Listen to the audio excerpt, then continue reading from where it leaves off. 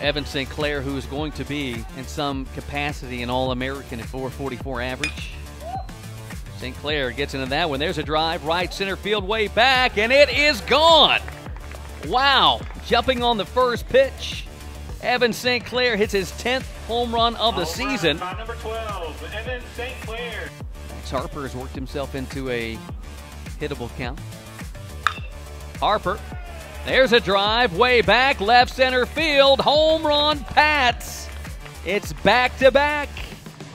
Home run by number 20, Max Harper. Cumberland's flexing their muscles early on. You'll see Max get a good swing here with nobody in your way.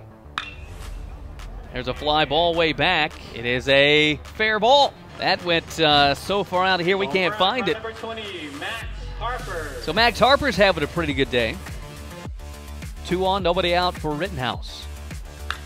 Rittenhouse has just left the yard way back. John Boy Rittenhouse has hit the Pats' 4th home run of the game. Home run by number 8, John Boy Rittenhouse.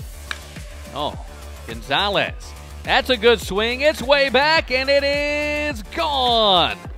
Big bomb from Alec Gonzalez. That is gone, Gonzalez right there. So John Boy Rittenhouse, he's a candidate to end this one early.